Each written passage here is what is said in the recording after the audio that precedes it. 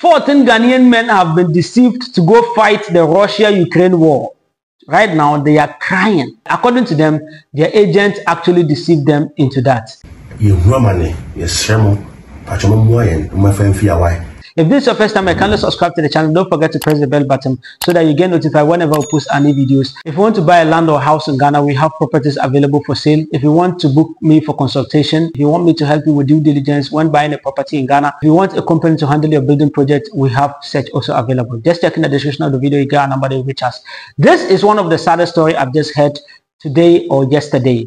And this was reported by TV3 News. You know, everybody wants to travel, and this is just sad that these days things don't go on well. I just discussed about how Nigerian lady deceived another lady into this country and be using her for prostitution.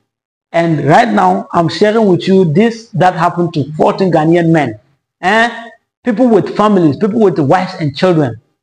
14 men, they were deceived to pass through Togo, to go to Russia and go and join the Russia-Ukraine war. They didn't know they were going for war. According to them, their agents deceived them that their security and agriculture job. So that is what they were going to do. Only for them to reach there and the thing has changed. According to what they are narrating, the agent actually knows about it. Because the agent deceived them that they are going to do the security and agriculture job, and that when they are going to do those jobs, it is the military that will train them. So they will definitely sign a contract. So if the military people bring a contract, they should sign. And when the military people brought the contract, they called this agent. That time, according to them, the agent was at Moscow. He wasn't there with them. So they called the agent to actually confirm that this is the document. I don't understand it. You know, read the thing. Okay, it could be in Russian language. Maybe it's not in English language. So how could they have read it? But if it is in English language and they didn't read it, then that is really sad for them all. So they called the agent, and I told him that this is the document that they brought, or is the military people that brought it. Should we sign? And then the agent said, they should sign now. Don't they trust him? They should sign. Now, come on. So they signed the document, and that is it. 14 people. Right now, it is only 3 people that you can just hear about them. The remaining ones were all taken to war. They don't know whether they are living or they are dead. Whether they are alive or they are injured, nothing. Nobody knows that. Even these 3 that they are still available, they are just lying at one of the dirtiest places you can ever think about. All in the name of fighting the Russian-Ukraine war. This is one of the things that you have to be very careful of.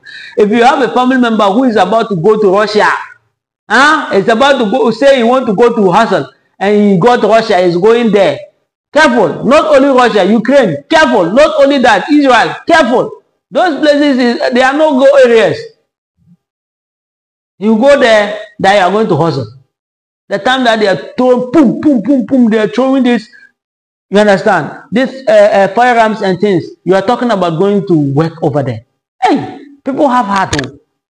Now they are trying to get the agent to even listen to the agent side of the story. The agent is not responding. And that's one of the saddest things. Right now, we just plead that if only there's a good international relationship between Ghana and Russia, then Ghana should be able to reach out to its embassy over there to actually go save them. This is not probably what they were signed for, and they have been deceived.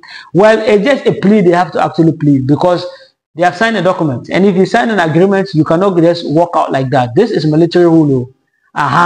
So, but it's sad. Why would they want to involve people from other countries? Is that how they've been doing it?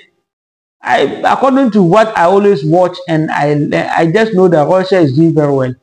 But why is it, you know, that they have to be deceiving people to actually get them there? Or is it that the agent that actually took them there was the problem, or they themselves were the problems and they couldn't, you know, stand it? Now they are changing their map. What is actually the issue? These are things we actually need to look out into when these kind of issues come on board. And it is so sad. Just warn your family, warn your friend.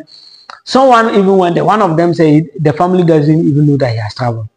So imagine, if you know that someone will travel, that is when you even advise them. So right now, you don't even know in your family member who wants to travel, who don't want to travel.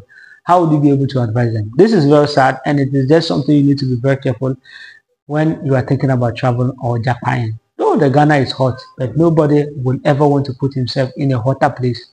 Sometimes you reach some countries and you wish that you were in Ghana. Ghana is better.